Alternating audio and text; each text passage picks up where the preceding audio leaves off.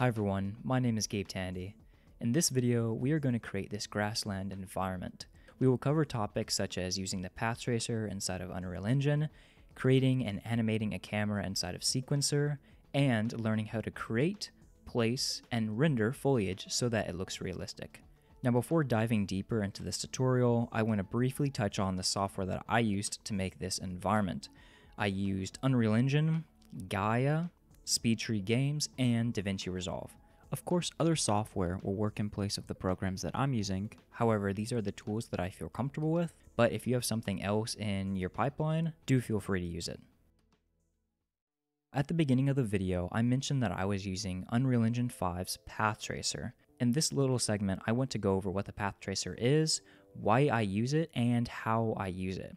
The pathtracer is a rendering mode inside of Unreal. While it is not a real-time feature, it provides you with physically accurate global illumination, reflections, and refractions. The reason that I'm using it for this environment is because I have a lot of foliage in my scene. Just from my own trial and error, I have found that foliage rendered with a pathtracer looks incredibly photorealistic. And the second reason is I'm getting physically correct shadows from my plants all the way into the far distance of my environment. It's all there right out of the box. When you open Unreal Engine 5, you will be prompted to create a new project. For this project, I'm going to use the film/video template with the blank level. I'm also going to make sure ray tracing is enabled. Because the pathtracer shares the same ray tracing architecture inside of Unreal Engine, ray tracing has to be enabled in order to use the pathtracer. Of course, once our project is created, we can later go in and enable ray tracing, but I'm just going to do it at the start. Once I am in my project, I will delete all the default lights. I'll then create my own using the environment light mixer. The next thing I'll do is I'll go into my Place Actors tab and add a post-process volume. The first thing I want to do inside of my post-process volume is fix my exposure. And the way that we're going to do that is we are going to clamp my exposure values. What I will do is type in exposure and clamp the min and max to a value of 1. Next, we need to make sure that infinite extend is enabled.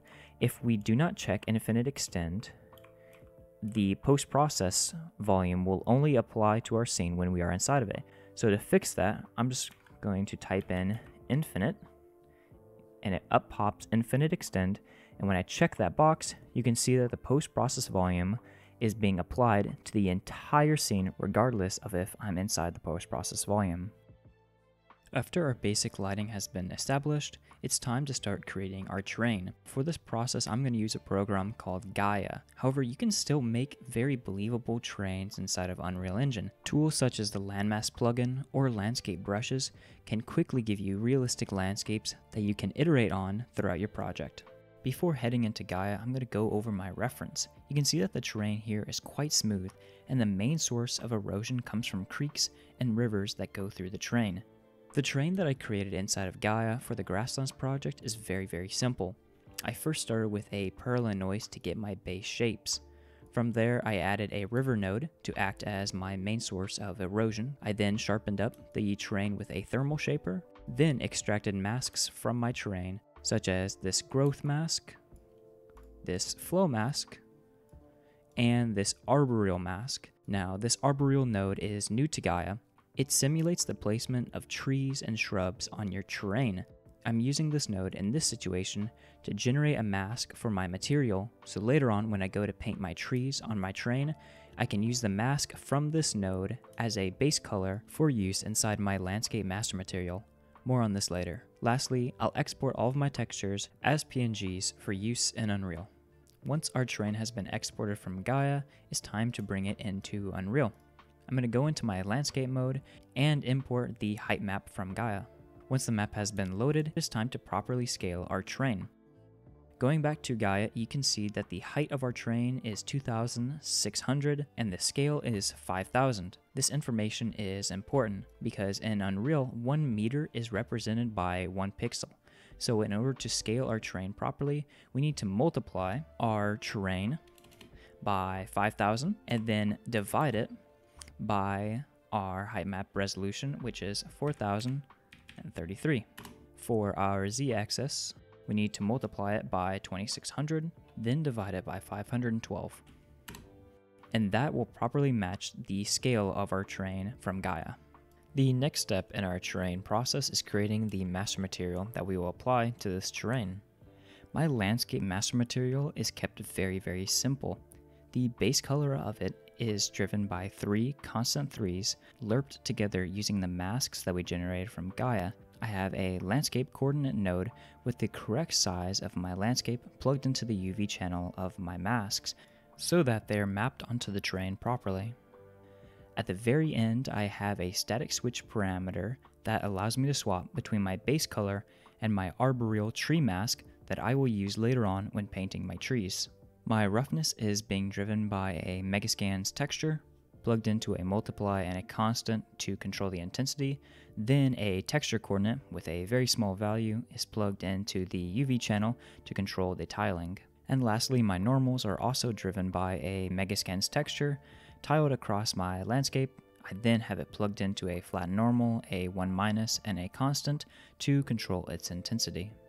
Once our material has been applied to our landscape, I'm going to create a cine camera, and piloting my camera, I'm going to fly around my scene looking for a pleasing composition. Once I find a composition that I like, I'm going to bring a mannequin into the scene.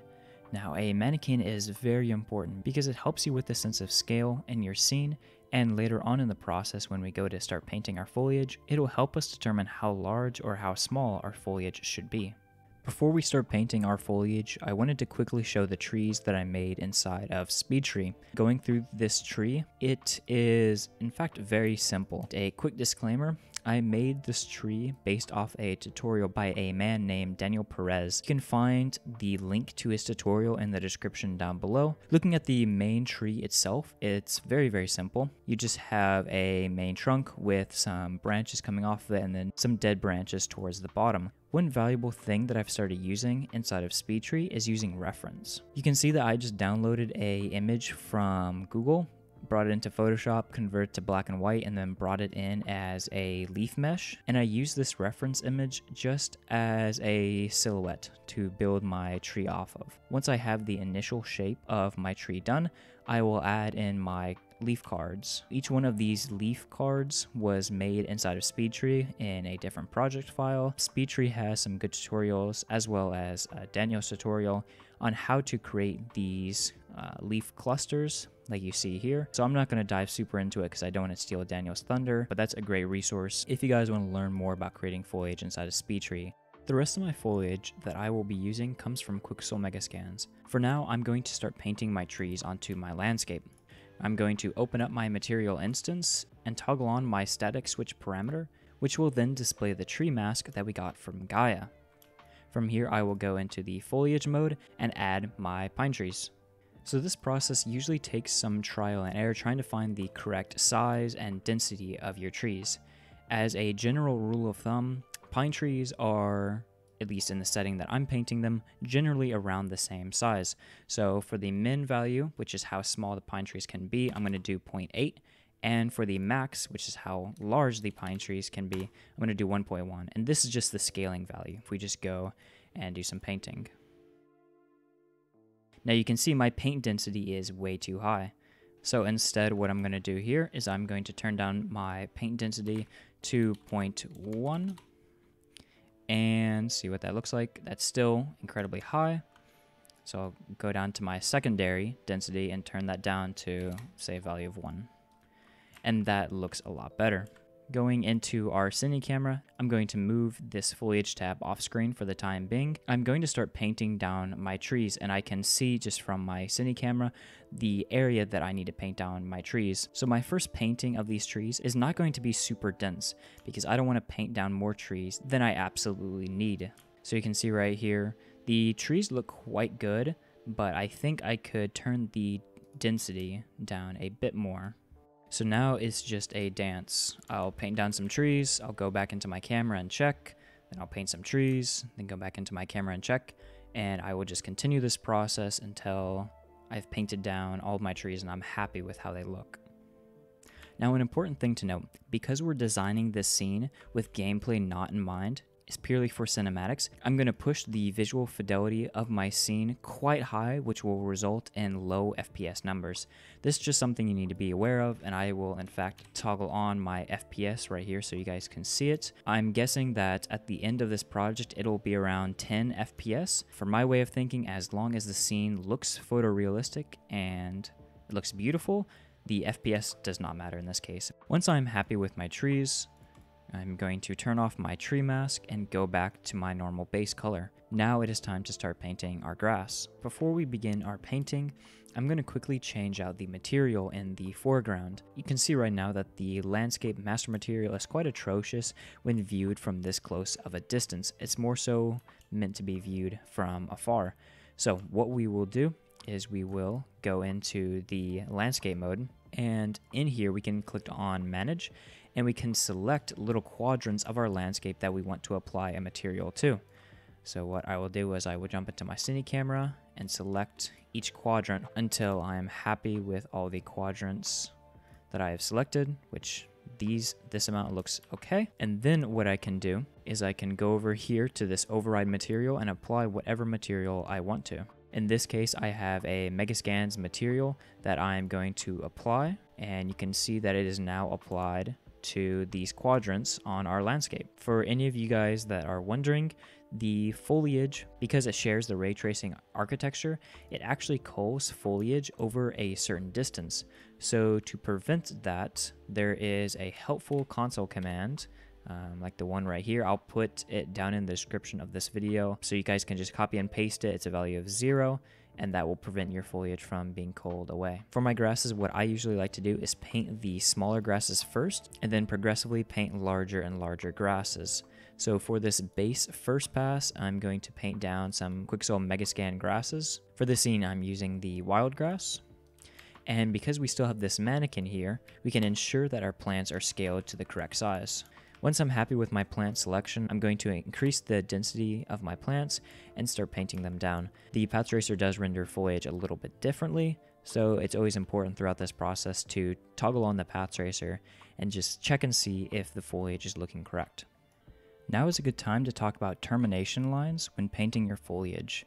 Because you don't want your foliage stretching all the way out into the distance, because 1, you won't get good performance in your scene, and 2, it won't add any extra detail to justify the poor performance that you'll experience for the rest of your project. You need to find good termination points to end your foliage.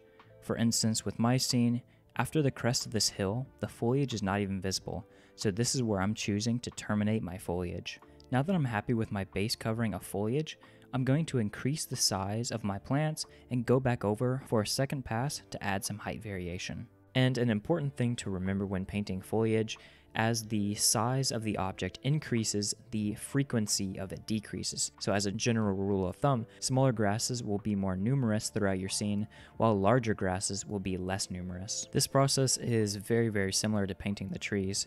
It's just trial and error. Once I'm happy with the grass in my scene, I'm going to start painting some shrubs and some bushes throughout. It's also important during this step to consult with your reference. Look at how plants are clustered, figure out what species of plants grow in your environment, where they grow, how they grow. All these little details are very important when recreating nature. Now that I'm happy with the foliage in my scene, I'm going to start tweaking my pathtracer settings. You can notice that my progress display down here for my pathtracer is moving along very slowly, and that's because my pathtracer is set to a very high sample count. So for working in the scene, I'm going to turn down the bounces to a number of about 12. I'm going to turn my samples per pixel down to 150. And as you can see, it's rendering a lot faster now. The filter width, I find that a value of around 2.5 is what I prefer. Play around with this value and see how you like it, but basically the filter width sets the anti-aliasing for the pathtracer. So the smaller the number, the sharper the anti-aliasing will be, and the higher the number, the more blurry your scene will be. The reference depth of field is a high quality depth of field mode that you can access with the pathtracer. It looks very nice. And lastly, I'm going to disable the denoiser. For these foliage scenes, the denoiser will only cause problems because of how fine foliage is. The denoiser will recognize the fine leaves and needles of these grasses or the pine trees, and it will interpret those fine objects as noise, and it will blur them together, and it will not look appealing at all. So I would highly recommend turning off your denoiser. The last step is matching the base color of our terrain to our foliage, because what we're trying to do here is we're trying to sell the effect that the foliage is going all the way into the distance, when in reality it's not. This process too is also very much trial and error. Oftentimes what I'll do is I'll swap to the unlit mode so I can go in and I can sample the colors when there's no lighting affecting them. And another thing that we can do is we can bump up the intensity of our normal so that we can see it clear. And what I'm going to do is I'm just going to mess with the normal intensity and the tiling of the normal until the normal map can somewhat look like the grass here in the foreground. This too is another process that is just trial and error.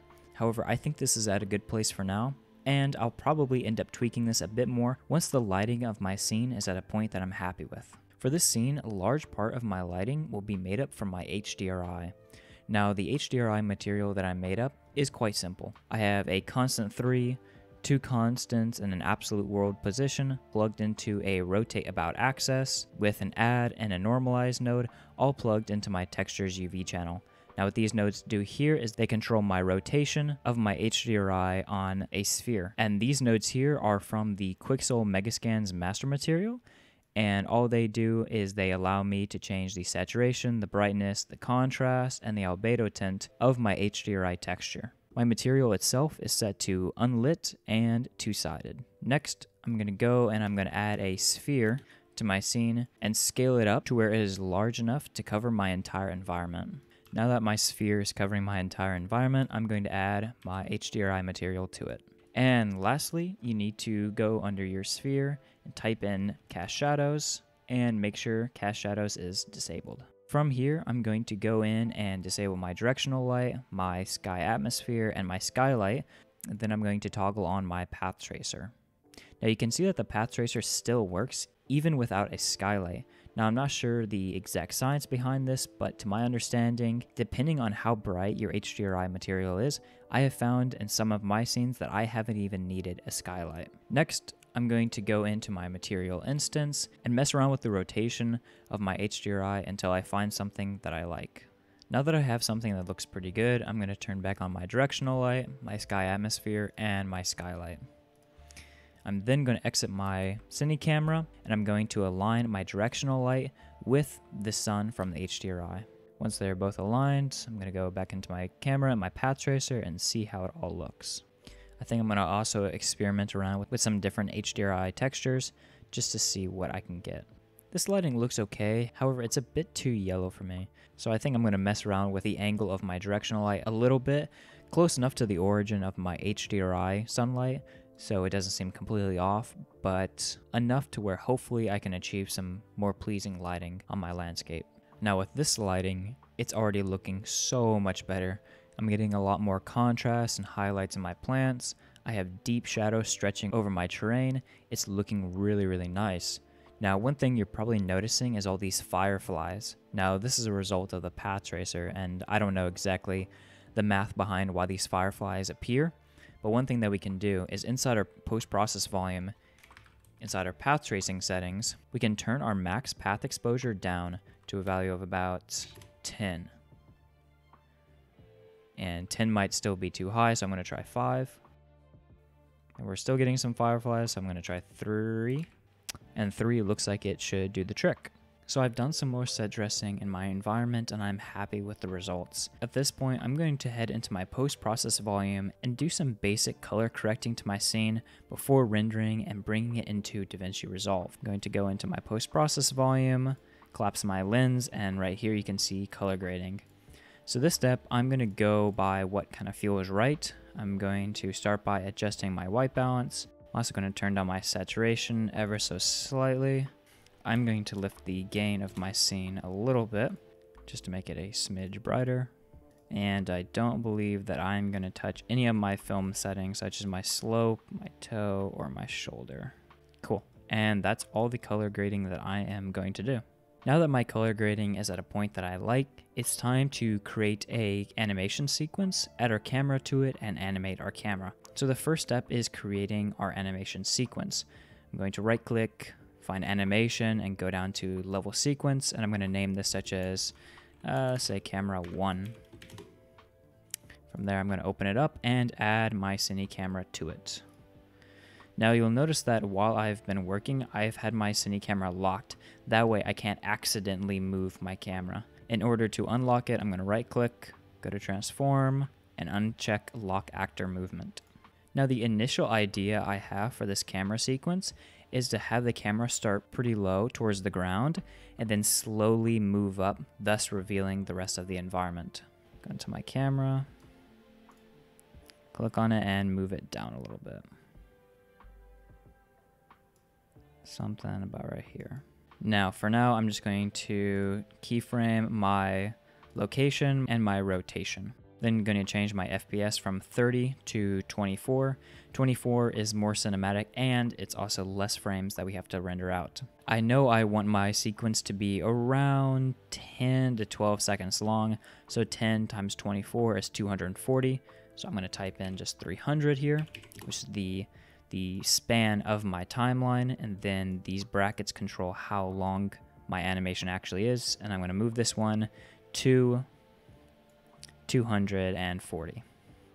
So now we have a 10-second long animation. I'm going to go to the end of my animation, and I'm going to make sure that I'm on a very, very low speed, and I'm going to just move my camera up ever so slightly, and then keyframe my location and my rotation again. Now let's see what that looks like.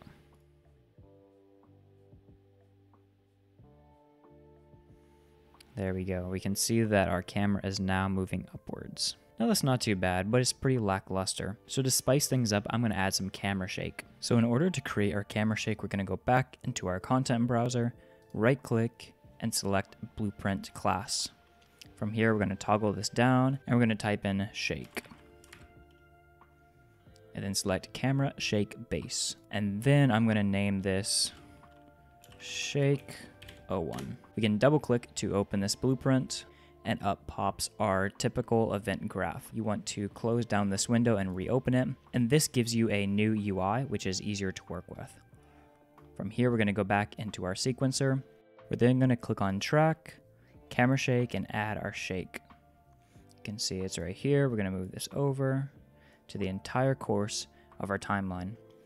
Now going back into our blueprint, under the root shake pattern, we're going to choose Perlin noise, and then toggling this down, we can now start tweaking our noise pattern. So first, you want to go to timing and duration and turn the duration to 0. This means that the animation will loop indefinitely. Next, I'm going to head to my rotation, and I'm going to turn my rotation amplitude multiplier to a value of 0.1 just to start. What we can also do is we can toggle down the pitch, yaw, and roll, and individually tweak these values. Now pitch makes our camera go forward and backward, yaw makes our camera go left and right, and roll makes our camera roll from side to side. Here are the final numbers that I came up with. I chose location amplitude multiplier and location frequency multiplier, a value of 0.25, my rotation amplitude multiplier, a value of 0.1, my pitch amplitude, a value of 0.5, my yaw amplitude, a value of 0.5, and my roll I kept the same. I'll now press compile, and we are done with our camera shake. Now generally, this step in the process is where you would add wind to your foliage. You can add wind to the plants that you made in Speedtree, but you'll need this specific console command, which I will leave in the description down below. However, in my tests, I have been unable to make the world position offset wind that is built into the Quixel master material work with the path tracer. So for this scene, I will not be animating the Quixel grass because at this point in time, I do not know how to make it correctly work. On that note, it's time to render out our scene. And for this step, I'm going to use the movie render queue. I'm going to click on this icon right here, which will then open up my movie render queue. I'll then click on unsaved config, and here we can start adding in the needed settings for our render. For my image setting, I'm going to go with JPEG. I'm going to delete deferred rendering and instead add path tracer. Next, I'm going to add my anti-aliasing, and when your rendering mode is set to path tracer, the anti-aliasing tells the path tracer how many render samples there will be. Now the way that I'm going to test how many samples I need for this environment is I'm going to simply toggle on my path tracer, go over to my post-process volume, type in pathtracer, and see exactly how many samples I need. So I've decided that this scene needs about 750 samples in order to look clean. So to get 750 samples for my scene, I'm going to turn my spatial sample count to 15 and my temporal sample count to 50. I'm then going to check override anti-aliasing and leave anti-aliasing method to none. Lastly, I'm going to add a game override. And now what this game override does is it overrides LODs and replaces all of them with the highest LOD.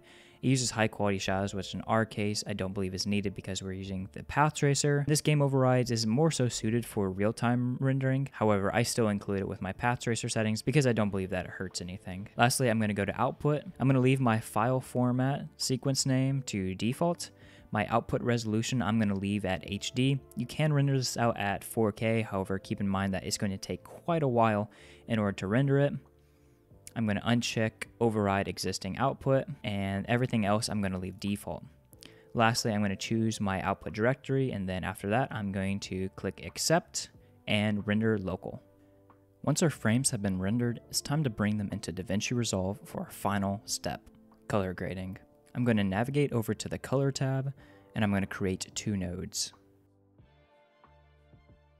The first node I'm going to name exposure, and I'm going to go under my lift, gamma, and gain and tweak the values until I get something that I like.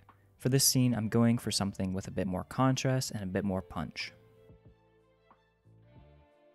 Once happy with that, I'm going to name my second node colors. Now there are two things that I want to change in this scene. I want to make the sky a bit more saturated, so I'm going to go under my hue versus saturation and increase the saturation of my sky ever so slightly.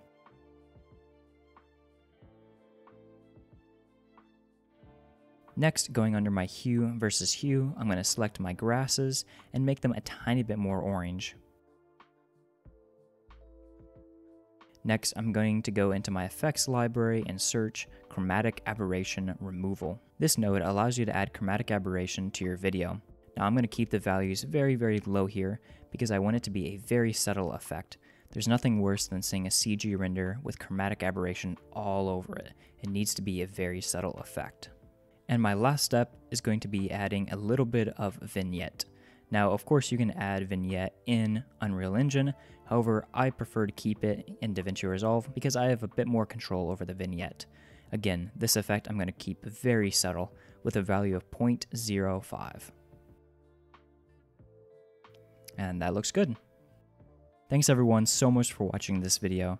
It was my first video uploaded on this YouTube channel, and I am super stoked with how it turned out. I hope you guys learned something, and if you have any questions, comments, or concerns, feel free to leave them in the comment section below. Until next time, cheers.